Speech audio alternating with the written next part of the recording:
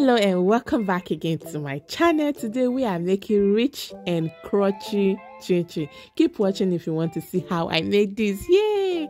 So I'm using 2 cups of flour, butter, egg, milk, sugar, baking powder and some salt. Okay, I start by making a hole in the flour. Then I add my dry ingredients. Okay, we are starting with the dry ingredient, which is the sugar, the baking powder, the salt. Okay, then you mix this together. Thank you all so much for your like, your share. Don't forget to subscribe to my channel. Then I add the butter. I'm just going to be mixing this together. Okay, you can wear gloves. So I'm making this in the house. Then you mix it until you get something like this. So it's time to add the egg, okay, which is the wet ingredient, and the milk. The milk is very warm, okay, it's almost block. Okay, then you mix this together until you get a dough. So you have to knead your dough just like this. Yeah.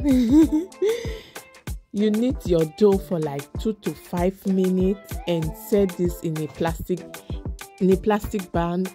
Then you put this in the fridge for like 5 to 25 minutes. Okay, so after like 5 to 25 minutes, I bring my dough out just like this. Then I cut into half. We are going to be rolling this out just like this.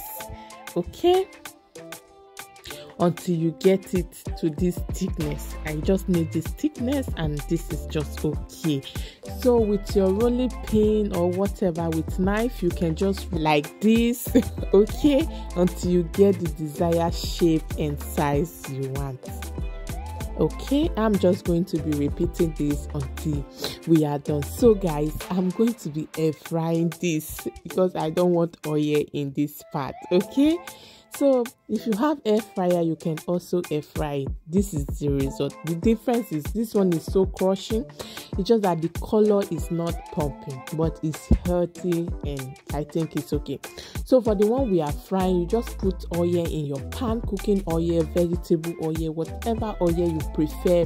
Then you add your chinchin and fry. Look at that.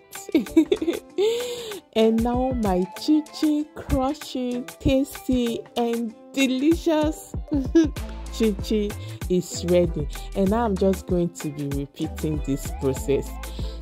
You'll be trying this. And how do you make your chinchin? Is there a difference between the way I make my chinchin and the way you make yours? So I'm a lover of chinchin and my chinchin is ready, and we are going to be getting it down with some soft drink. Okay, thank you all so much for watching. And what did you call chinchin in your place?